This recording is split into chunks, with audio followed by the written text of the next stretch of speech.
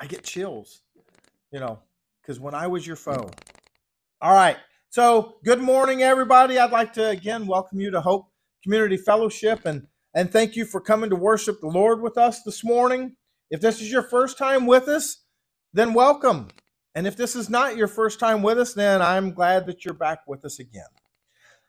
So the parable that we studied, the parable of the unworthy servants, last week was in response to a request that the apostles had of Jesus. And they requested of him, increase our faith. Now, the parable contrasted the law and how following the law was never going to help them to increase their faith. And he contrasted that with having just the faith of a mustard seed. Just a little bitty faith. The mustard seed, the smallest of all the seeds. And Jesus told that parable to help increase the faith of the apostles. So then as they resumed their journey down towards Jerusalem, another opportunity came up for Jesus to help them to increase their faith. And as they're walking along, this group of lepers calls out to him and says, heal us. And he takes this opportunity to help increase their faith.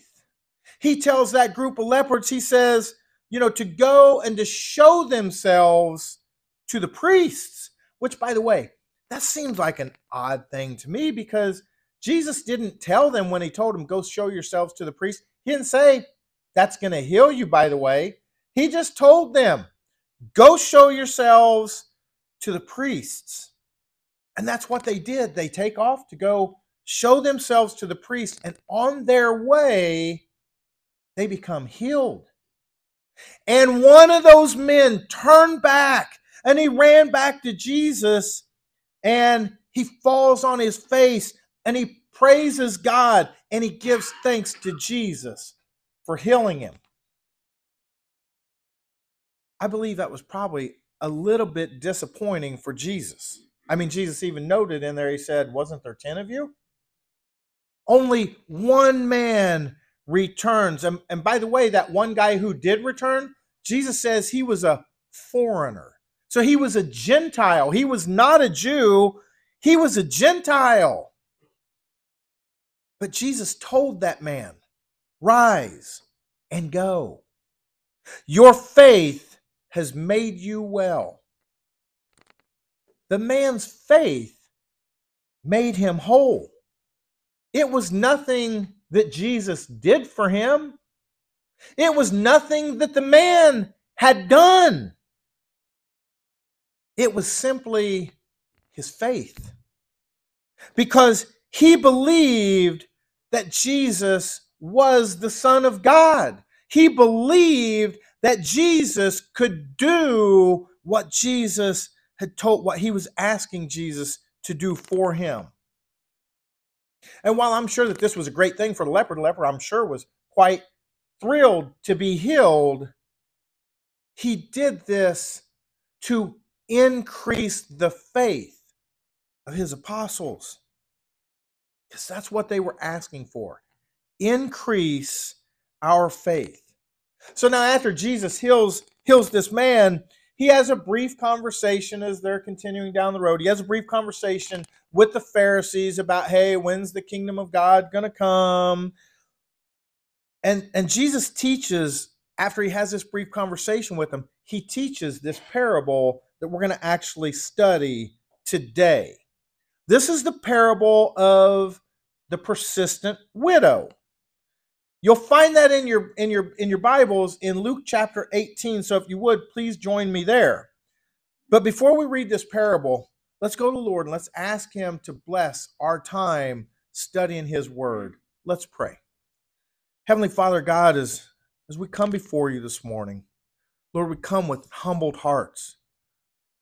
We come with open hearts, Lord. We come with our eyes open and our ears open, Lord. We come to hear you. We come to hear your word, Lord, to see you. We come to receive your word into our hearts, Father God. We just pray as we study your word that Holy Spirit is moving here among us, Lord, and in our lives and helping us to change our lives and become more and more like our Savior, Jesus Christ. And it's in his precious name that we pray. Amen. Okay, so please join me in Luke chapter 18. We're going to start off in verse 1, which says, "And he told them a parable to the effect that they ought always to pray and not lose heart." So verse 1 here, I want to stop before we continue on this. Verse 1 here, it's an introduction to this parable. And in this, it says that he is teaching his disciples that they ought to always pray and to not lose heart. You see, and the reason I wanted to stop is because that phrase, "and not lose heart," it's key to this entire parable. That we ought to always pray and not lose heart. This is the parable of the persistent widow. You see, that Greek word that they use right there that we've translated into English that says, to not lose heart, that Greek word is akakeo. Man, these Greek ones are hard for me. I practiced that all week. I knew I was going to mess this up. And I even have it like sounded out right here. Egkakeo, that's it. Egkakeo.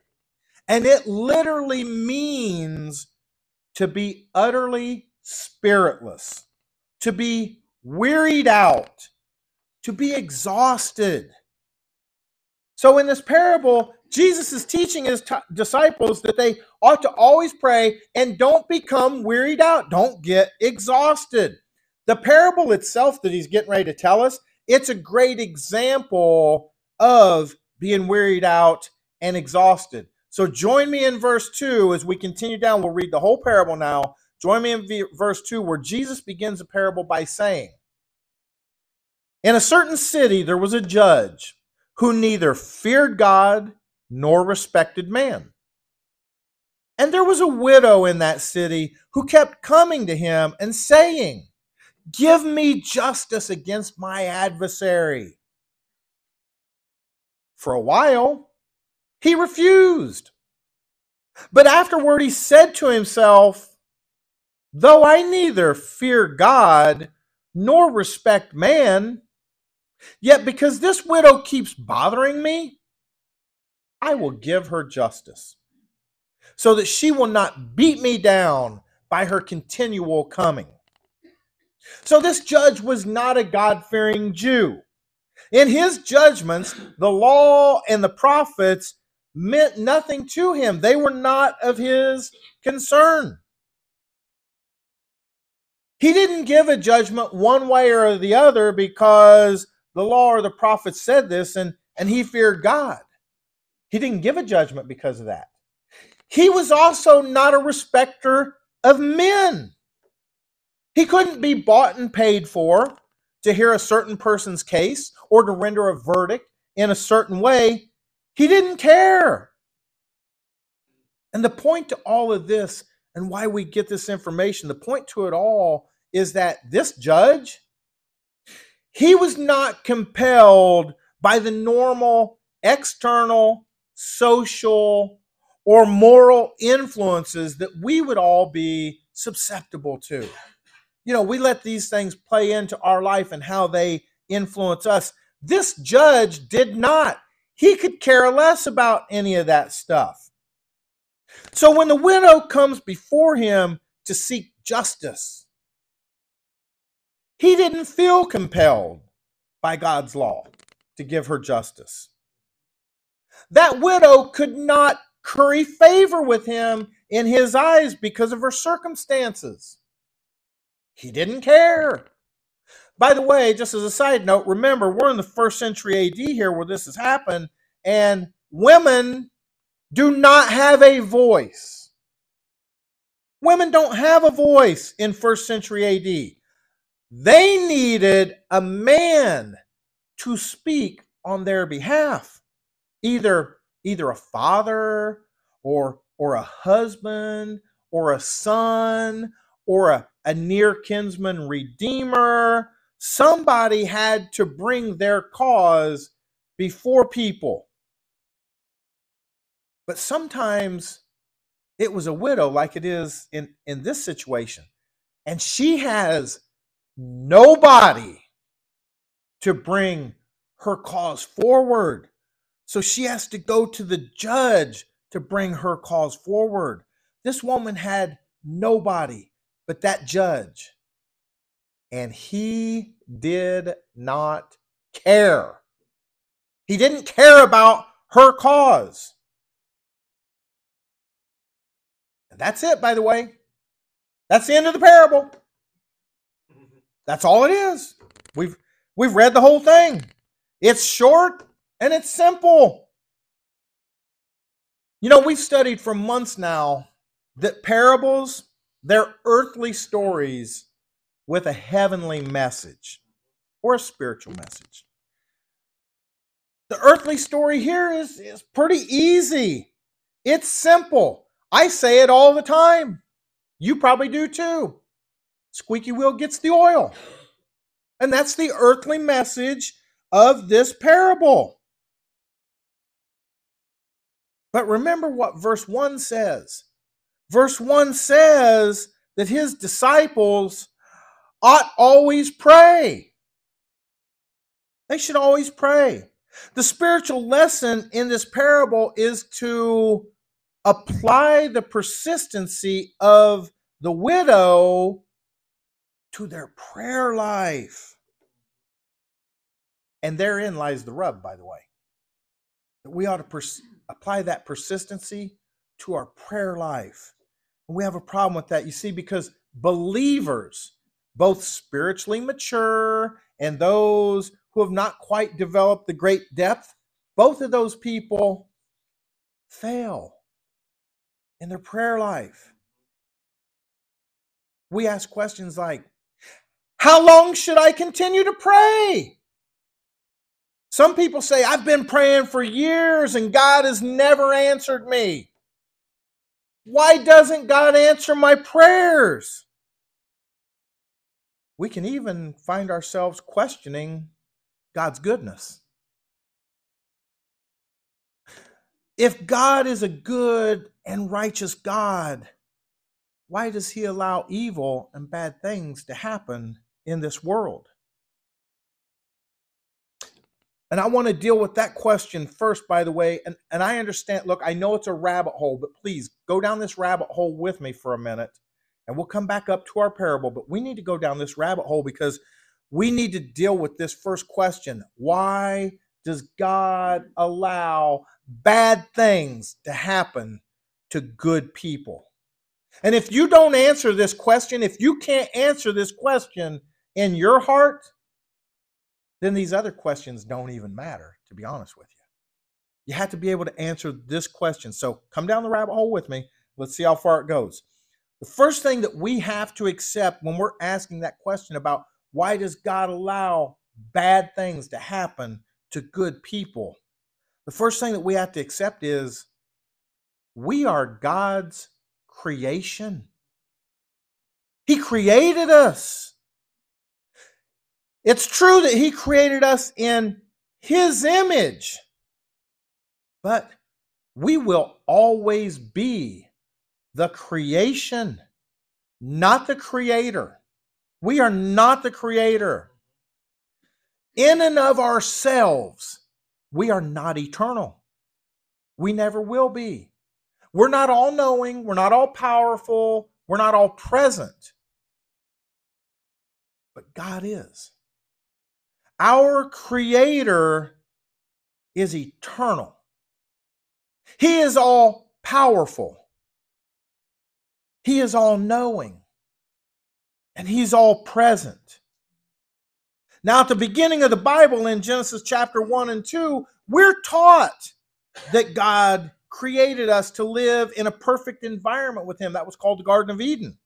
We were created to live in this perfect environment with him. As a matter of fact, all other creation was created for the benefit of man. God created everything for the benefit of man.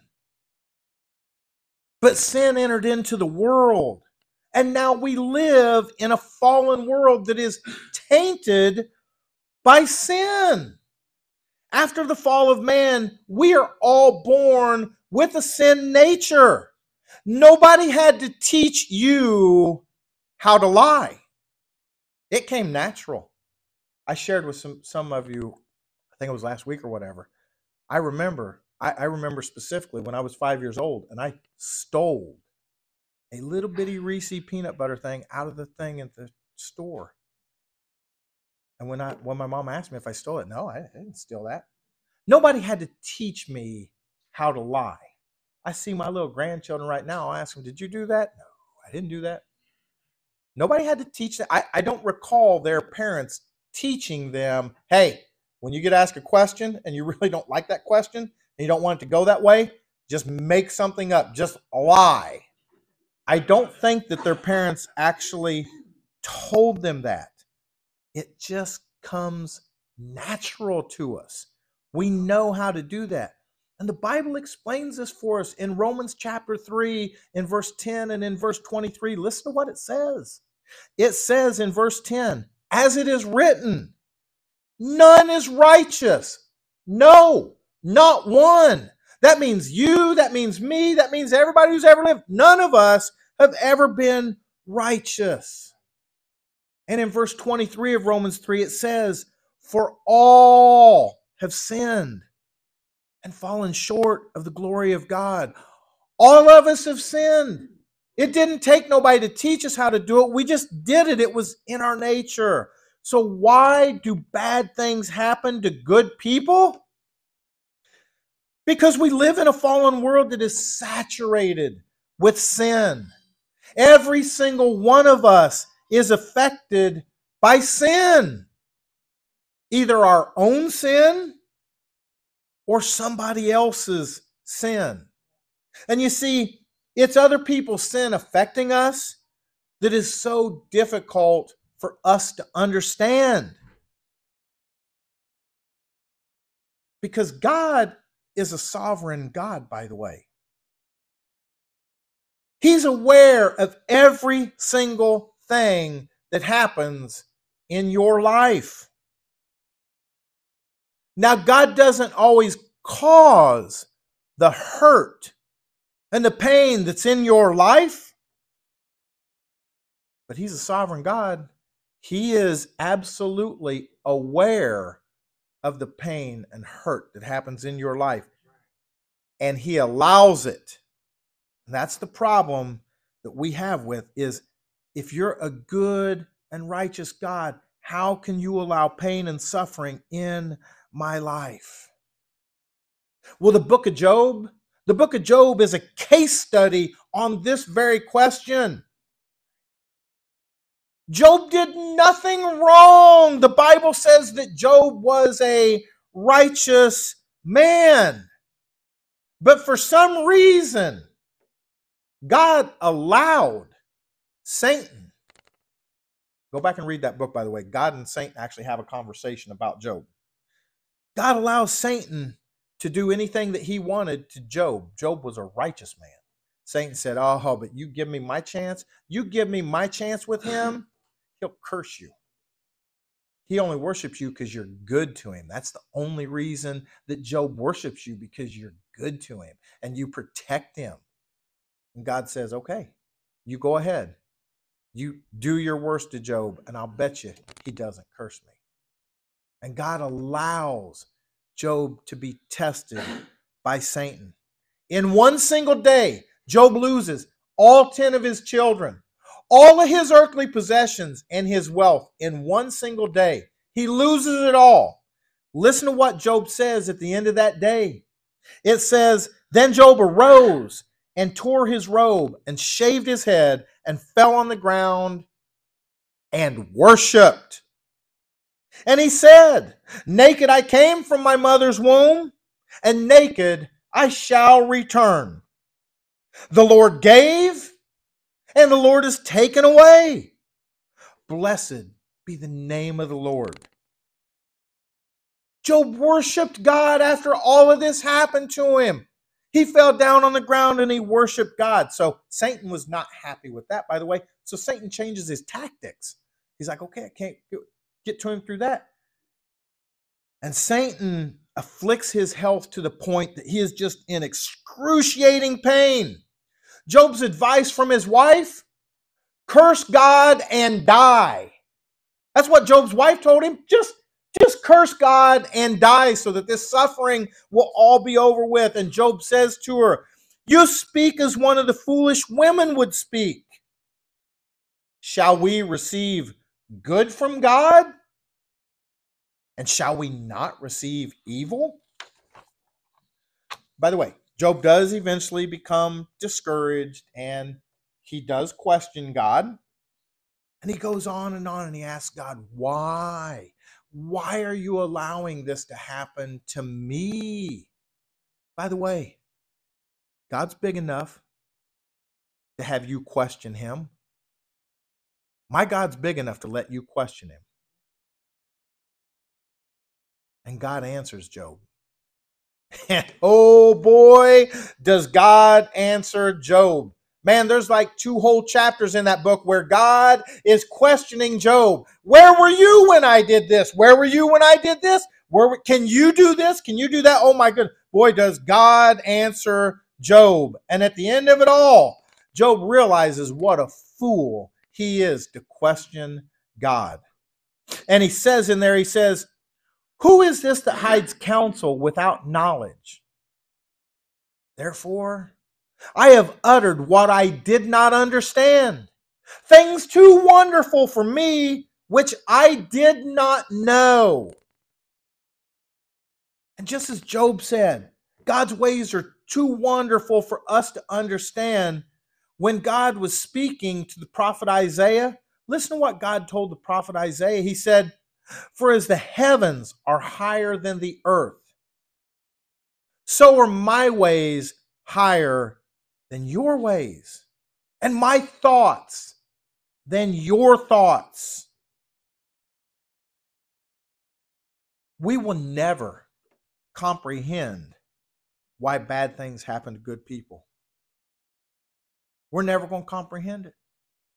But for those of us who walk by faith and listen to what the scriptures teach us, we know that Romans 8:28 tells us. We know that for those who love God, all things work together for good. Even though that's hard for us to understand sometimes, all things work together for good. Which, by the way, brings us back up out of the rabbit hole.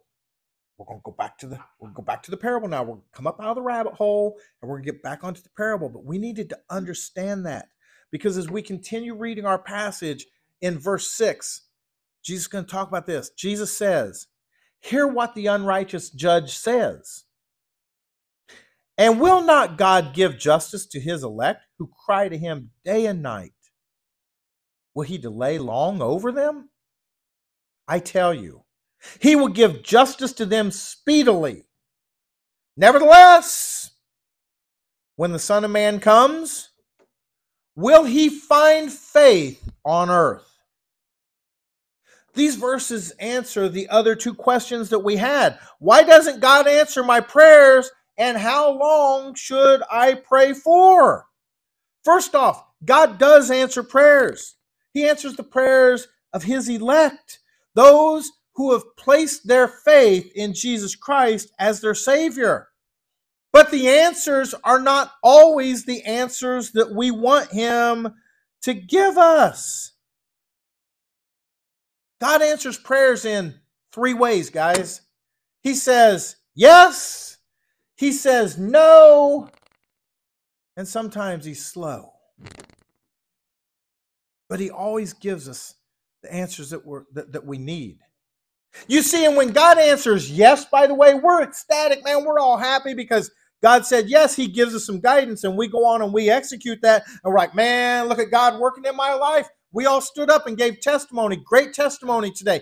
We gave testimony for 20, 25 minutes, and everybody stood up and testified what God is doing in their lives and how they can see that God is doing what God is doing in their lives. And that is awesome. That is super. And we have to do that every single week to share what the Lord is doing in our lives. But we get ecstatic when God says yes, and we see him working on our behalf. Sometimes God says no. Sometimes the answer is no. And we get confused when this happens. No. God says, no, I don't want that for you. God says, no, I don't want you to do that. And we don't like that answer, no. And then we sit there and we wonder to ourselves, did God understand my question? Did he understand what I was talking about? I mean, doesn't God realize that I am praying for one of his children to be healed? I mean, surely there can't be anything wrong with that. Why is God telling me no? Why didn't God heal him when I wanted him to be healed? Why did he let him die? Why'd this happen? Why'd that happen? But sometimes God says no. Paul, the Apostle Paul, had to deal with this very same thing. Paul had what he called a thorn in his flesh. And listen to what Paul says when he wrote to the Corinthians. Paul says, 3 times I pleaded with the Lord about this, that it should leave me. But he said to me, my grace is sufficient for you. For my power is made perfect in weakness. That's a hard one for us to accept, that God does something to us because he wants to make us stronger. You see, and just as God told Job and Isaiah, we don't always understand his ways because his ways are higher than our ways. It's hard for us to accept when God's telling us no. But it builds our faith. It makes us come to trust him that he has our best interest at heart. And then sometimes God answers our prayers slow. At least it seems slow to us anyway. I mean, to the elect who are crying out day and night. And this is where persistence pays. You see, persistence builds faith. How bad do you want it? Do you want something bad enough that you're going to ask for it over and over, day after day, year after year, for the rest of your life? George Mueller is perhaps one of the greatest men of prayer and faith that I have ever read about. Listen to what George Mueller wrote in his journal. He said, in November 1844, I began to pray for the conversion of 5 individuals. I prayed every day without a single intermission, whether sick or in health, on land or on sea, and whatever the pressure of my engagements might be. 18 months elapsed before the first of 5 was converted. And I thanked God and prayed on for the others. 5 years elapsed and the second was converted. And I thanked God for the second and I prayed on for the others. Day by day, I continued to pray for them. And 6 years passed before the third was converted. I thanked God for the 3 and I went on to pray for the other 2. These 2 remained unconverted. 36 years later, he wrote that the other 2, sons of one of his friends, were still not converted. And then Mueller wrote, but I hope in God. I pray on, and I look for the answer. They are not converted yet, but they will be. In 1897, 52 years after he began to pray daily without interruption for these 2 men, they were finally converted. after George Mueller's death. George Mueller died before he ever got to see the other two converted. George Mueller never saw the full fruits of his prayers. He never saw those two men give their lives to the Lord. But he had the full faith and confidence that his prayers would bring them across the finish line. And it did. But why did Jesus tell this parable to these people at this time? I mean, this parable, again, it's not complex. It's not hard to understand. It's pretty simple. I mean, Luke, the author, tells us the purpose right up front in verse 1 that we ought always pray and not lose heart. But why these people at this time? Well, Jesus gives us just a little bit of an indication in that last sentence in verse 8. He says, nevertheless, when the Son of Man comes, will he find faith on earth?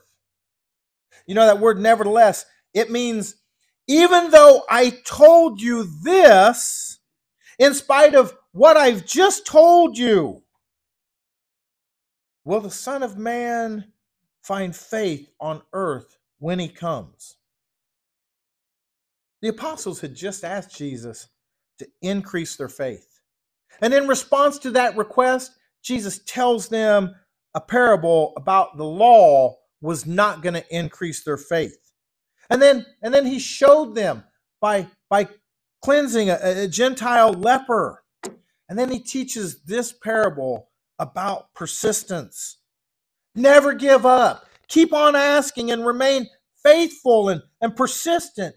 And your faith will be increased. That's why he's teaching this to these people at this time, to increase their faith little by little. You'll see God moving on your behalf. I mean, Jesus was on his way down to Jerusalem. He was getting ready to die. He understood what kind of faith it was going to take for those disciples to build the church, the body of Christ. You see, prayer builds faith like nothing else, but it's probably the hardest thing for believers to comprehend. I mean, it's hard to understand because we're ecstatic when we see God working on our behalf and our prayers. But we get frustrated when he tells us no. And then we become confused when we're not sure if he even heard our prayers or not. And by the way, he always does. And then on top of that, you throw in the fact that the enemy, Satan, the powers of spiritual darkness battling against us in spiritual warfare are constantly whispering in your ear, God is not listening to you. Why would you even ask him for this? You have no right to ask God for this.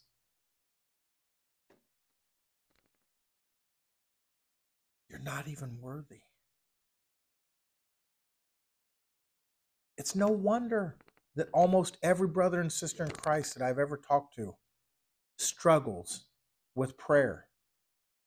By the way, I'll be fully honest with you. I do as well. I can write this sermon all day long, but when the rubber meets the road, it's just as hard for me as it is for you. I struggle in prayer also. But listen to what God says in Jeremiah 33:3. God says, call to me and I will answer you, and I will tell you great and hidden things that you have not known.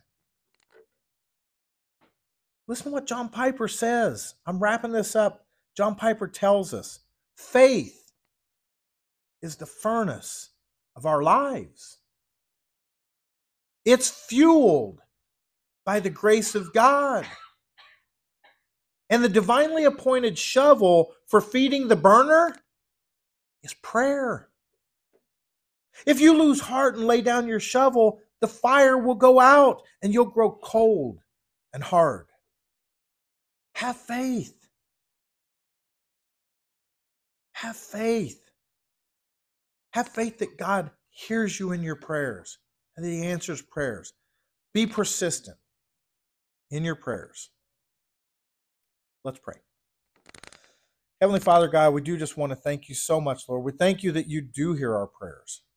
We thank you that you're always there for us, Lord, that you always answer our prayers. Father God, help us to be persistent. Help us to know that you are there listening.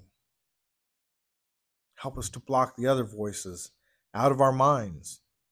Father God, as we go out into this world, Lord, we just pray that you would help us. Help us to love others. Help us to be the salt and the light to other people. We pray all this in the precious name of Jesus. Amen.